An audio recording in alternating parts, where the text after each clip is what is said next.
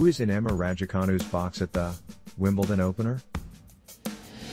Know all about the teenage sensation's mother and childhood coach.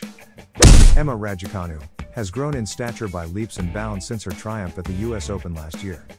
Meaning that her return to Wimbledon in front of her home fans this season was always going to be a massive spectacle. As expected, the British #1 walked out to a packed crowd on center court at SW19 during her opener against Alison Van Uytvanck to cheers and applause. But this time, the teenager also had the support of two familiar faces in her player's box, her mother Renee Zhang and her childhood coach 𝗄𝗲𝗀𝗁. First appearance on center court. First victory on center court.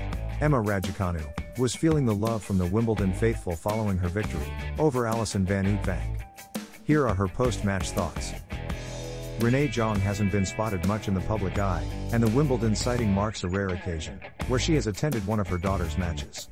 Born in China, Zhang works in the finance sector and, according to Raducanu, comes from a very academic family that made her place a lot of impetus on education. She's always been an invisible mentor to 𝗹𝗲𝗀. She's a friend of the family, O'Donoghue's former doubles partner 𝗄𝗲𝗂𝗁 told reporters. So even though she's not been on the scene in the last 3.5 years, she's very much been part of Emma's inner